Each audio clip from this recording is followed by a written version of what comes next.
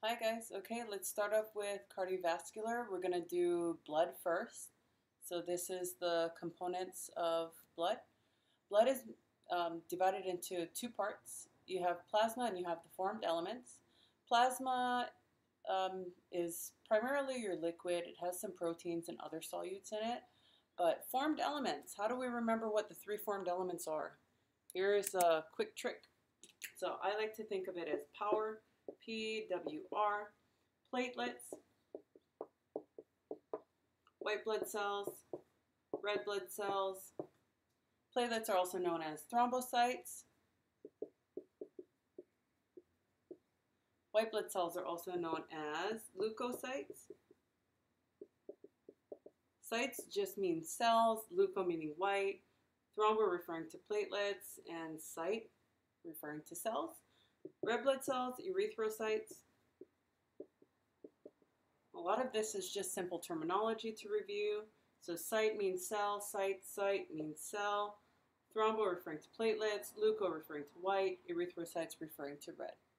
So these are your three formed elements of the blood, and they make up about 50%. So a really easy way to remember it is 50-50. Plasma, which is your fluid, your plasma proteins and other solutes, that's about 50%. And your formed elements, power, that's about 50% as well. So like I said, power, platelets, white blood cells, red blood cells. Blood, platelets are associated with clotting, and clotting is if you get a cut, you don't bleed to death because your platelets will come in and they'll kind of pile on top of each other like plates to stop fluid loss or blood loss. White blood cells will cover that. That's a fun one to cover. So let's do white blood cells, and then afterwards we'll do red. White blood cells. How do we remember the 5 white blood cells that we have? Well, first off, the most abundant cell in the blood are your red blood cells. After that, we have the white blood cells. So white blood cells, most abundant is actually a neutrophil. How I remember it is this. I'm part Chinese, so I get a chance to do this. What is the most abundant ethnicity in the world? It's the Chinese, right? So the Chinese are there first. They're everywhere. So who is the most abundant white blood cell in the body? The Chinese. Now, so here's the mnemonic. Never let monkeys eat bananas. 60, 30, 6, 3, 1. Never let monkeys eat bananas. 60, 30, 6, 3, 1. Never let monkeys eat bananas. 60, 30, 6, 3, 1. What is the most abundant white blood cell in the body? No, not the Chinese. It's the neutrophil. So the neutrophil is everywhere. It's there first. It's the most abundant. It accounts for 60% of all white blood cells. Well, there's a lot of neutrophils, but they're not big guys. So they have to call in their friends anytime that there's an infection. If the infection is too big for them to deal with, what they do is they call their friend chemo.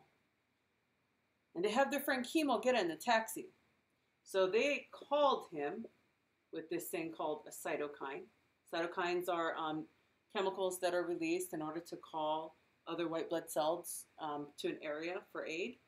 So they released cytokines, and they called their friend who? Chemo. And how did chemo get there? By taxi. So chemotaxis is the action of white blood cells moving to a target area because of or due to a cytokine that's released, which is the chemical that's released to call them down. So I said neutrophils. Who is chemo? Chemo's a big eater. He's a really big guy. So your monocytes account for about 6% of your overall white blood cell count. And monocytes become your big eaters. So macro means big. Phage means eat. So literally, macrophages are big eaters. And how do they destroy whatever foreign substance is in your body? Well, they eat it. That's why they're a big eater. After that, we have eosinophils. Eosinophils are white blood cells that account for 3% of the overall number. And what they are associated with, I'm underlining E for a reason, they're associated with allergies, and parasites. So there's E's and parasites and allergies. Eosinophils are associated with what? Allergies and parasites. And your last one, we're going to get to this next. Your last one on this list is basophils. They account for 1% of the overall white blood cell count. Basophils are similar to what we call mast cells. And both basophils and mast cells release histamine. Histamine is associated with allergic reaction. It increases the permeability of a blood vessel to increase the amount of white blood cells that actually can migrate out into the tissue to help with the infection. Last one. If you forget this, you will be beaten limp. Ha ha ha, funny. B cells, T cells, and natural killer cells are part of your lymphocytes. Lymphocytes. So again, B cells, T cells, natural killer cells are examples of lymphocytes. What is the most abundant white blood cell in the blood? Neutrophils. Good. They're there first. They're everywhere. They're the most abundant. They release cytokines, which are chemicals, to cause chemotaxis of other cells. What is a big eater cell that comes to their aid? A macrophage. Where does a macrophage come from? It comes from monocytes. Monocytes account for 6%. So these numbers here, never let monkeys eat bananas, 60, 30, 6, 3, 1. They represent ranges. When you're in the hospital and you have to look at a chart, a lot of times they'll have ranges for you. This is a good way to remember just an estimate for yourself, and then when you get to whatever hospital you're going to work at, you will know specifics on the numbers that they want you to reference. So again, let's erase this and test you on it really quickly. Never let monkeys eat bananas. 60, 30, 6, 3, 1. Who is the most abundant white blood cell in the blood? Neutrophils. Who is the most abundant cell in the blood? Red blood cells or erythrocytes. Good. How do neutrophils call their friends to help them? They release cytokines. And what do cytokines do? They cause chemotaxis of the other white blood cell. And who is a big eater? Macrophages. And where do they originate from? They come from monocytes. Monocytes circulate in the blood until they're called. And then once they're called, they can migrate into the tissue and differentiate into your macrophage. Who is associated with allergic reactions and parasites? Eosinophils. And who is similar to a mast cell, releases histamine? Basophils. And then if you forget this, you will be beaten limp. BT and natural killer cells are associated with lymphocytes. Very good. Let's move on. Next is going to be your red blood cells. So hemopoiesis just means blood, hemo, poi, creation, and then cis is just a condition of. So hemopoiesis is the condition of creating blood. So in this case, what are the three formed elements? Power. What is power? Platelets, white blood cells, and red blood cells. Very good. Characteristics of blood, about 5 liters will circulate for the average person. Composition. Let's get to plasma proteins, which is the most important one that I want you to memorize. Albumins. Why? What do? They hold the fluid inside of the blood vessel. So if I'm not able to make albumin, let's say I'm in a country where there's no access to proteins like cows or meat, and I don't eat enough protein, I can't make the protein from the liver. So now I cannot hold the blood or fluid inside of the blood vessel. It leaks out into the tissue and it causes swelling, what is also known as edema. Fibrinogen is associated with clotting and clot formation. So albumins, most important one. Here we go, definition. Hematocrit deals with red blood cell count. So what is hematocrit? Here's how to remember it and how to think of it. What is the most abundant cell in the blood? It's a red blood cell. What is the function of a red blood cell? It carries oxygen to tissues that are in need of it. So hematocrit is just a percentage. It tells you what percentage of the blood has your red blood cell. So it's a red blood cell count, and it depends on the number of red blood cells you have over basically all of your blood. So red blood cells plus plasma volume gives you a fraction, and you just times it by 100% to get your hematocrit percent. So males and females are a little bit different. Females, males, and then we'll talk about something called hemoglobin. Hemoglobin is found in a red blood cell, and it is the actual carrier or transporter of oxygen. Females versus males for hematocrit. Let's say it's about 45% for females and maybe 50%. So there's ranges. I think we'll cover that when we get to the next slide. But right now, let's understand the concept of what's going on. Red blood cells can be increased by either releasing a hormone called EPO, having an abundance of testosterone, injecting steroids into your blood. Steroids are similar to testosterone. These guys are similar. So if you have more testosterone, you have more steroids, you're going to make more red blood cells. So who's going to have a higher amount of hematocrit or higher amount of red blood cell count? The male will, because he has a higher amount of testosterone. There's other ways that you can increase red blood cells. If you go to high altitude, let's say that you move to a mountain area and it's high altitude, what happens is you have a deficiency in oxygen, and the body responds to that deficiency by releasing EPO. EPO will then increase red blood cell count to counter the deficiency in oxygen so that I can maintain transport of oxygen to the tissues. There's something called 2,3-BPG, and that's also associated with lack of oxygen, or in this case, we're using high altitude. 2,3-bis-phosphoglycerate, also known as 2,3-diphosphoglycerate, is just associated with an increase or a deficiency in oxygen, and therefore an increase in EPO and an increase in red blood cell count. So let's take a look at what the differences are between male and female.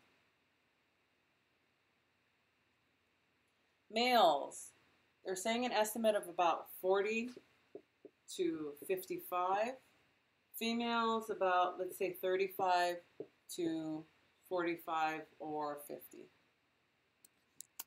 So it's a range, like anything else. Anytime you see a range, it can change depending on the hospital that you are working for. So 35 to 45, 40 to 50. It's really only like a 5 to 10% difference between male and female. Of course, if a female was to increase testosterone levels by injecting steroids, she would probably have a greater red blood cell count. And what is that used for?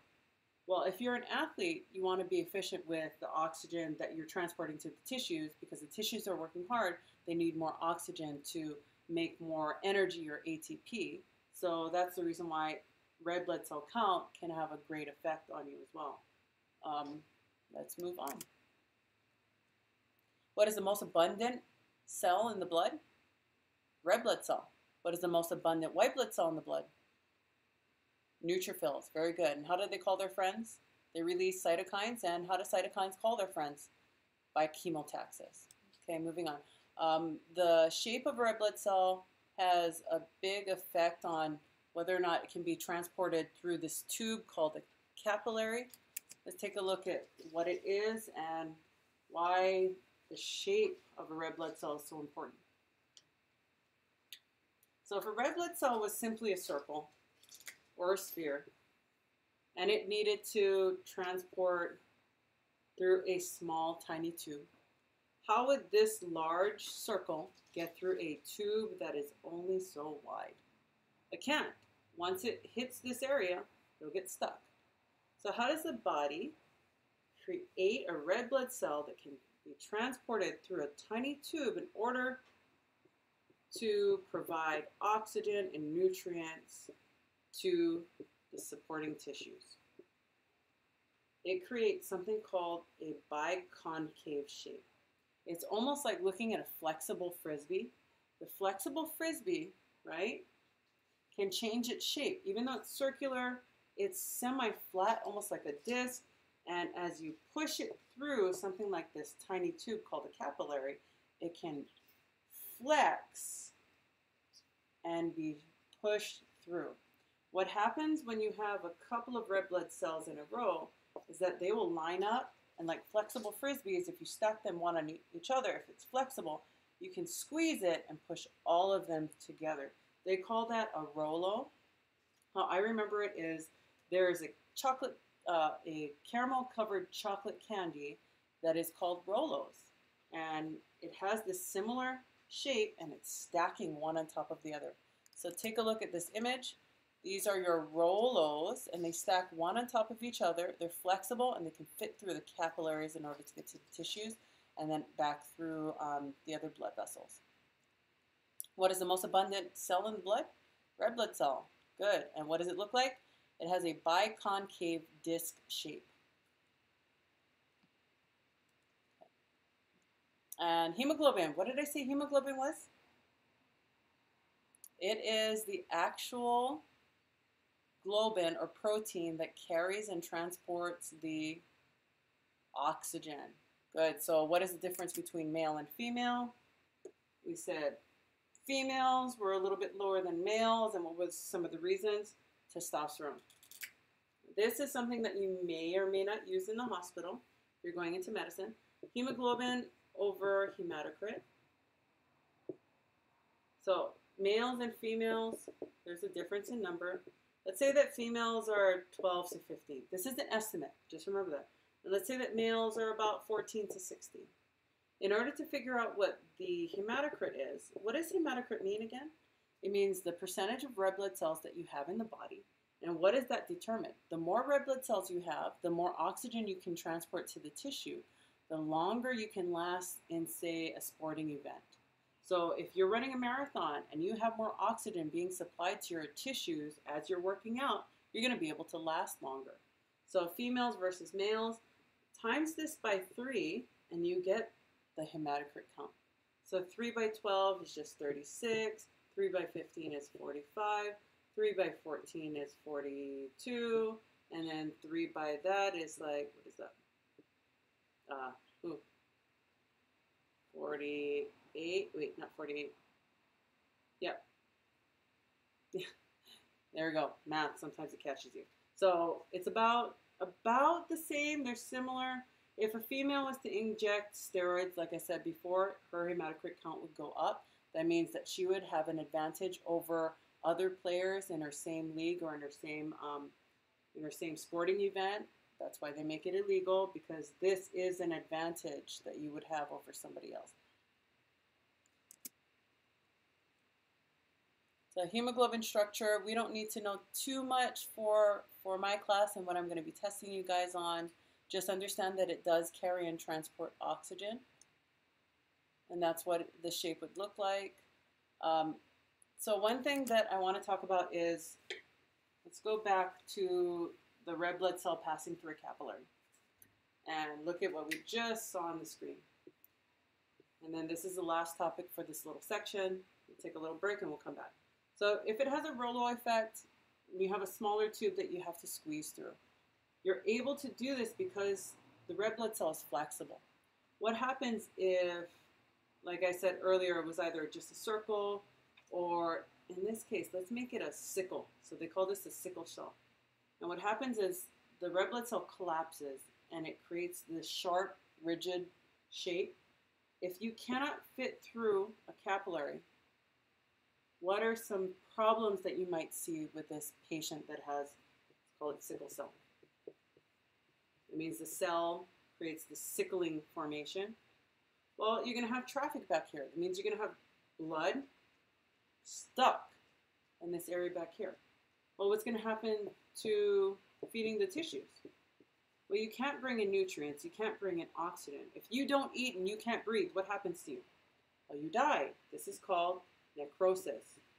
So necrosis is when tissue starts to die off.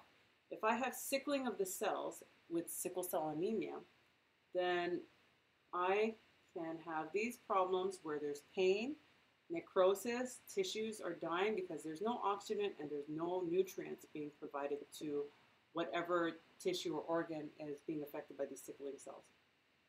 Well, originally, sickle cell anemia was patients that had this were able to fight off malaria and the parasites associated with malaria. When a parasite that was injected into by a mosquito entered into a red blood cell, people that had the sickling capability would survive because it would collapse on the parasite. Now the parasite could not regenerate, and that's how they survived malaria. The problem with this is if there's no malaria around and you still have this sickling trait, you start to see, I guess, dysfunctions with injuring the tissue. But I digress. Let's move on. So this one is your normal biconcave red blood cell, and this is a cell that is sickled. And so we take a look at this. So these are all the cells that, if you had malaria, it would collapse on the parasite and not allow it to regenerate itself, so you would survive malaria. And like I said, we're going to take our break now.